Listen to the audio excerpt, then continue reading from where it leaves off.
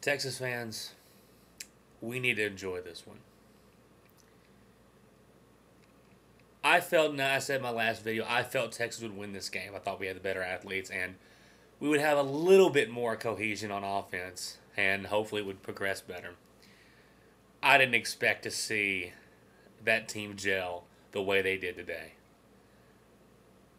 And once again, the offense is going to be the story because it has to be, because that was the glaring deficiencies last season and early on against BYU. But before that, the defense, Manny Diaz, you see his thumbprint on this team. I like the way on defense, he has a different mentality than Muschamp. They both like to get after the quarterback, but with Muschamp, he likes to bring extra guys, and guys come from everywhere. With Manny Diaz, it's more of a formation blitzing, and he kind of messes a lot with the defensive line and linebackers a lot more. And what that helps Texas with is that we can bring pressure on the quarterback and also keep a lot of the receivers locked down outside. And you saw that, 3 picks in the first half, and got Kevin Prince pulled, though maybe he got himself pulled. But, this really isn't about UCLA or about, last season, everything like that, because this offense, and Case McCoy has really won himself over with me. I had my doubts about him, just because I'd seen him in the spring games and whatnot, and from what I'd seen, hadn't been impressed, but of course that's why I'm not coaching the team. What I saw today was a leader. I really saw, and I want to stay away from this because it's just, you just don't really want to go there, but I saw, in leadership-wise, I saw a lot of Colt today. From what you heard about what he was talking to the guys on the sidelines, of how he extended plays, how he was able to make plays. He wasn't just a game manager. He made plays today. And, of course, the running game. Malcolm Brown's going to get 4 yards. I mean, he is going to get 4 yards or something. He's constantly moving his feet. And I was glad to see Fozzie Whitaker get there in the game and do well. It's just, watching the game, it'd been a long time, an entire football season, since I've been able to sit back and watch Texas as an entire team. And not just have to worry about, well, dang it, we're on offense now. I hope we don't get a 3 and out. But knowing that we're going to move the football because of our scheme, because of our talent, because the guys know what they're doing. And it was great today. I really didn't expect that today. And it was awesome. Now, that being said, and I want to say this, and I got to say this because this is what I'm going to get in the comments. I'm going to say this right up front. No, UCLA is not a good football team. They're actually a very bad football team. And they're going through their own struggles. We were very similar last season. We were 5-7. They were 4-8, though they whipped our tails in Austin last year.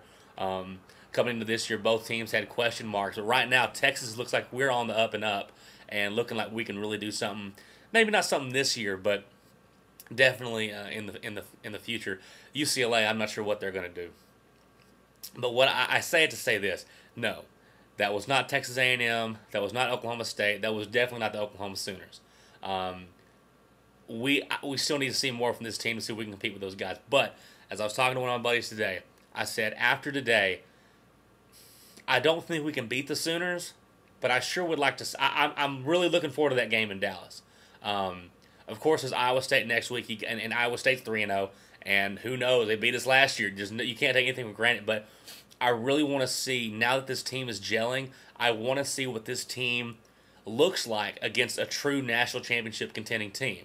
And that's all of them. That's Sooners, the Cowboys, and the Aggies. And we'll get a chance at all of them this year. We may go 0 for 3, and maybe we'll squeak one of them out. But from what I saw today, I saw a lot of talent, a lot of heart, and a lot of guts today. I mean, the guys, it was just fun watching football again, at least fun watching college football again, watching your team play and compete. And I said that before the season started. I said the one thing I want to see from this team, it's not a whole bunch of wins, though that would be great. It's competency, and it's wanting to fight and wanting to be competitive and playing smart. So overall, man, this was of course, I mean, of the 3 games, this was the best. And they really showed up for the Texas fans. And Mac Brown, you were seeing that young coaching staff You're really seeing why Mack Brown is one of the best coaches in college football, and how he's able to manage this team. And of course, Brian Harsin up there calling the plays, knowing how to use this new personnel, this young new personnel, and then Manny Diaz, who's really, really. I love this defense. This defense is great. And like I said, I want to see this defense again against a very good team like the Sooners in 2 weeks, or the Aggie backfield, or Oklahoma State and Brandon Whedon. Like I said, I don't think we shouldn't be favored in any of those games, but I'm interested. It's almost like a science experiment. But today, guys, Longhorns fans, enjoy this. No, UCLA is not a good football team, but heck, we weren't really either, but we're starting to get like that, and I'm really enjoying watching this team play. Can't wait till next week against Iowa State. Hopefully we can get that W, and then it's off to Dallas for the shootout. We'll see you guys later. Great day for the Horns. So, hook 'em Horns, Texas fight. See you guys later.